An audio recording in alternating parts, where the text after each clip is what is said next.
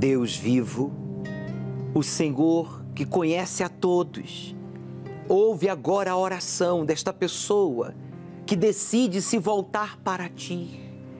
Já que ele se voltou e buscou em diferentes pessoas, em diferentes deuses e religiões, livros e até em lugares, esta pessoa procurou resolver os seus problemas, procurou mudar de vida, procurou ser o melhor esposo, o melhor pai, o melhor filho, o melhor cidadão.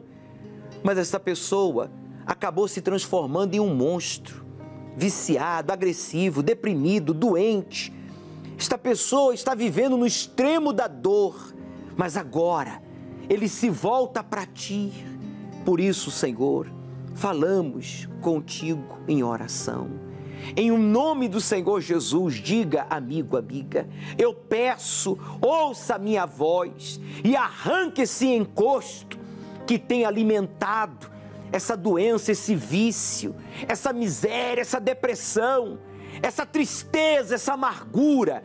Levante o copo com água, que através desta água, o encosto que alimenta o vício, a doença, a opressão, a depressão, os pensamentos de morte, de dúvidas, de deixar tudo e fugir, saia, saia, saia agora da mente, do coração, do corpo e do lar desta pessoa, pois eu declaro esta água consagrada em o nome de Jesus, que morreu e ressuscitou, e por isso a cruz está vazia. Você que crê, diga, eu creio. Então beba, meu amigo, minha amiga, e receba a resposta de Deus a esta oração, pois Ele está aí com você.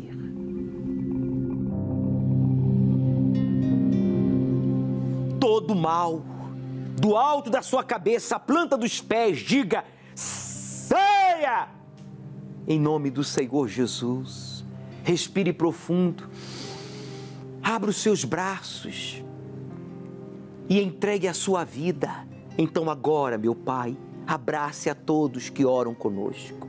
Esteja ele no hospital, na prisão, em uma mansão ou em um barraco. Esteja ele onde estiver. Traga paz, força, segurança, pois em Tuas mãos eu entrego a todos. Pedimos que o Senhor consagre este óleo, símbolo do Teu Espírito, que será usado nesta vigília, amanhã às 18 horas, para que esta pessoa seja batizada, renovado com o Espírito Santo. E todos que creem digam amém e graças a Deus. Graças a Deus. O texto bíblico no livro de Salmos, capítulo 23, afirma que quando Deus nos unge com o seu Espírito, quando diz, unge a minha cabeça com óleo e o meu cálice transborda, que representa o seu coração, então há alegria, a segurança, a paz, há uma força fora do comum, há uma definição. Você passa a saber o que você quer e você passa a alcançar os seus objetivos.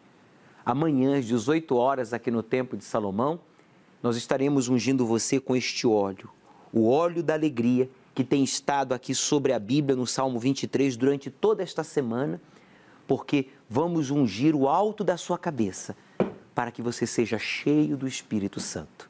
Agora eu quero que você acompanhe o texto bíblico, no livro de Salmos, capítulo 37, versículo 3, que diz, leia em voz alta, por favor. Confia no Senhor e faz o bem. Habitarás na terra e verdadeiramente serás alimentado. Aqui está o segredo para você ser uma pessoa bem-sucedida em tudo aquilo que você faz, em tudo aquilo que você fará. Confia no Senhor. Quando a gente confia em Deus, então a gente tem aliança com Ele, a gente quebra a aliança com o mal, a aliança com o medo.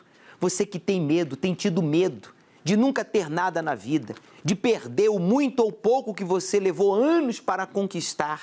Quando confiamos em Deus, então é porque Ele está em primeiro lugar. E quando Deus está em primeiro lugar, meu amigo, então você habita na terra com segurança. O povo de Deus quebrou aliança com os deuses no Egito. e saíram da escravidão de 430 anos, e quando se depararam com o Mar Vermelho, Deus o abriu e eles puderam cruzar o Mar Vermelho a pés enxutos. E o povo de Deus levava consigo as riquezas do Egito, porque eles foram escravizados por 430 anos. Deus não quer que você viva de aluguel, que você esteja endividado. Deus não quer que você seja um empregado, Ele quer que você seja um empregador.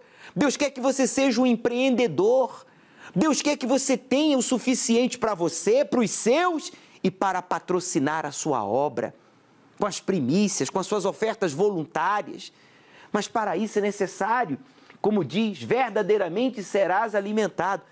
Esse alimento, esse verdadeiro alimento é a palavra de Deus. Pare de dar ouvidos às vozes, aos conselhos dos outros, à opinião dos outros. Você já ouviu a tantas pessoas, olha só o resultado, negativo, frustração, miséria, derrota. Meu amigo, chegou a hora de você dar ouvidos à palavra de Deus, que alimenta o nosso espírito e faz você uma pessoa definida, faz você uma pessoa forte, faz você uma pessoa inteligente. Essa é a verdade, para você tomar decisões certas e alcançar os seus objetivos. Nós estamos no mês da aliança com Deus e você vai ter a oportunidade também de chegar lá no Mar Vermelho, por meio da sua fidelidade, por meio da sua prova com Deus e ter os seus problemas econômicos, financeiros sepultados, porque não é justo que você saia do ano de 2019 e entre no ano de 2020 com problemas financeiros. É ou não é verdade? Chegou a hora de você desfrutar de moradia, de uma alimentação, de um vestuário, de um calçado digno de um filho de Deus. Sim ou não?